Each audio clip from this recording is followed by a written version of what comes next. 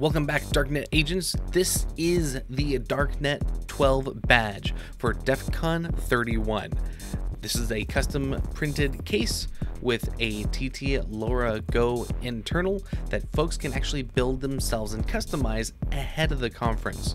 It's all off the shelf parts that you can make your own. So, what comes with your Darknet 12 badge kit?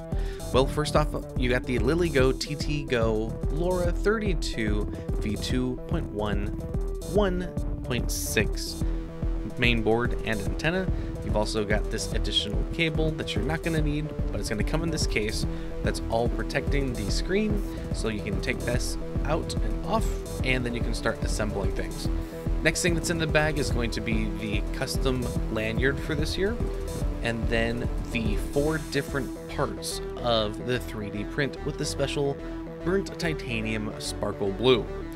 So you're going to get the face front. You are going to have to go through and clean these up yourselves, going through and learning more about 3D printing. So you'll do some cleanup. This is the power bar to be able to switch on and off the power, and then there's also a right angle SMA right angle antenna connector. You're also going to get the back. This one doesn't have any holes, but we're going to be offering that as well. And then you also have a 3000 milliamp hour LiPo battery, and then a few stickers that haven't quite got here yet when filming this video, but we'll also have them in the bag. So what do I need to do to assemble my badge kit? Well, if this is the first time you're going through and doing this, you're going to obviously need to clean your main body. So there's going to be some flat clippers that you can find at the table at DEFCON that you can go through and clip, use it, and then leave them there for other people to be able to come in, clean up the main body of the badge. After you're said and done, this is what it's going to start with. This is what it's going to look like when it's all said and done. It takes about 10 minutes to clean it off. And once it's all flat, all the support pieces have been taken off, everything's clean and good to go, we can then go on to the badge face, also doing the cleanup, which is going to be in the window for the screen, and then the far side here for the USB plug-in.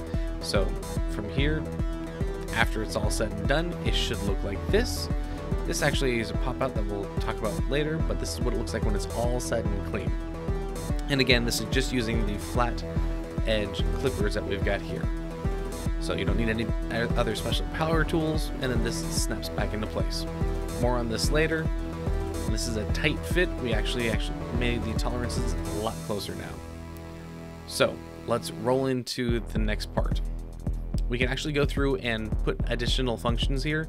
We've gone through and made this a tighter fit than what our first generation was, so then it doesn't fall off. We've also gone through and put holes in to where it'll actually go through the entire body. You've got the edge routing around the side, so it actually looks a little fancier. Now let's actually talk about how to build your Darknet 12 badge after we've cleaned it. So on our first step, we're going to actually grab the 3D printed body. We see the antenna hole, grab the TT Go LoRa board, and we're going to slide the antenna in first and then make sure it's sitting on the shelf. Then you can either attach the antenna straight here, or you can go through and grab the right angle and attach that first. Completely optional, it's completely up to you. This is going to keep the antenna closer to the body versus it sticking straight out, so this is what we're going to have available in the kits. If you are building this yourself, again, completely optional.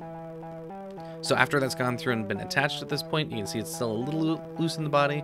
We're going to go ahead and put in what we're calling the power bar, which if we slide in here, we're actually lifting the board a little bit so we can see this switch is sitting above the power bar. We're then going to slide this through the entire body, out through the other side, through the hole, and then make sure that the on and off switch is in that groove. You can actually see it here as I'm pointing it out, and we've actually made sure that there's clearance for the reset button not to be touching as well. So with that, we've installed the board, installed the power bar. Now let's flip to the back. We need to be able to attach our 3000 milliamp LiPo battery. So this is using the JST 1.25 connector. Make sure that you're lining it up the right way. It'll only plug in one way. and once that's plugged in, you can actually go one of two ways on the cable management, but the way that I'm showing here is the preferred way. You can then see that this is on the turn off position because the stick is sticking out to the left.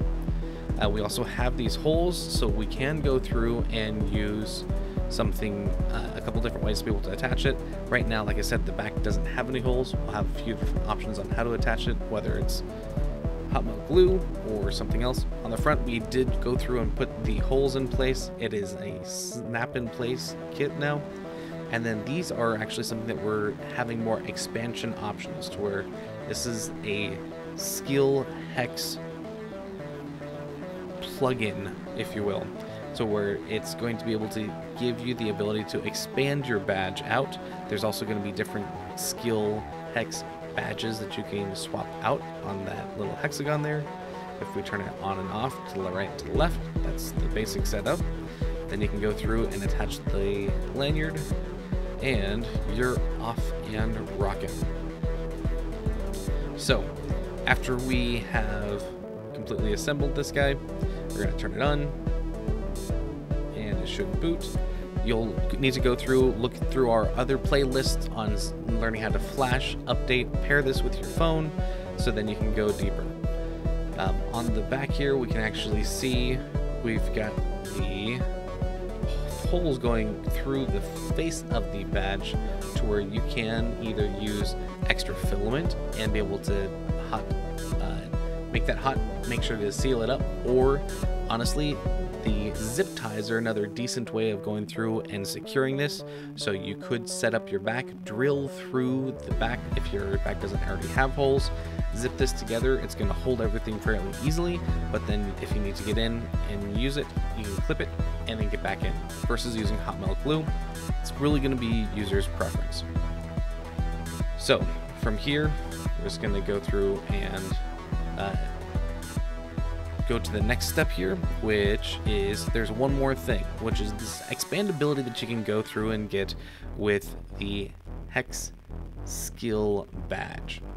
So if you actually take this back off and you pop it out, it is a 14mm by 14mm square hole, which perfectly fits a mechanical key. You could go through and set this up, make sure that your pins are pointing towards the bottom side so you're not going to hit that power bar. You may want to go through and modify this to do other things, but make sure, again, that power bar is going to be there, so depending on the size of your mechanical key, it may or may not work. That's just an idea. There are other things that you can go through and do, whether you wanted to create a SAO connector or add-on. You could go through and connect it to the GPIO pins. You could go through and select a light bulb to come out through the front, be able to make a holder for that, and or the same for like a sound bar or a speaker. So depending on what your needs or wants are, you now have a hole to your GPIO pins that you can go through and route. This will snap into place or be really close on the tolerance, so your mileage may vary here. We want to make sure that we can pick all the off-the-shelf parts for this year, so anybody can jump in and join. These badges can be used pre and post-con for off-grid communications, and we want to see and share your creations. So make sure when you're going through and using these and putting them on social medias, tag them with Darknet-NG, Badge, DEFCON, and Meshtastic. And we want to be able to see, judge, and be able to select different winners for the badges, because there are so many different designs out there, whether it be translucent colors, people going through and making new versions of the badge, adding features, adding hardware. We want to see your gear. Very much looking forward to that. We want to make sure that things are open source. Everybody is able to go through and use those different versions that are made. We can help improve the iterations of this, and we're looking forward to be able to see your designs. Like I said, we will have a limited number of these at our booth for donation to our hackerspace. Price to be determined, but with this, we're looking forward to seeing you at DEFCON and online. Make sure to go love your hacker family.